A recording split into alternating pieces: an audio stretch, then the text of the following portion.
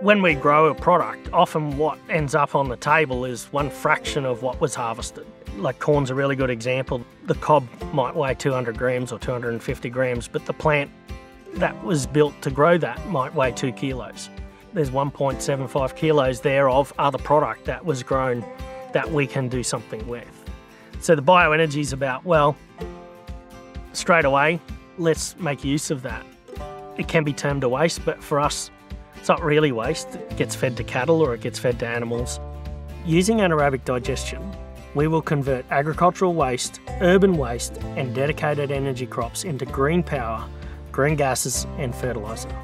Biologically live fertiliser is good for soil. We know that. Having a readily available, consistent source of that is really attractive for us as a business. When we get the byproduct from that, we've got a biologically alive fertiliser. So that's not a new thing. Compost manures, they've been, in many parts of the world, that's the only nutrition they have for their soil. It's really good for soil.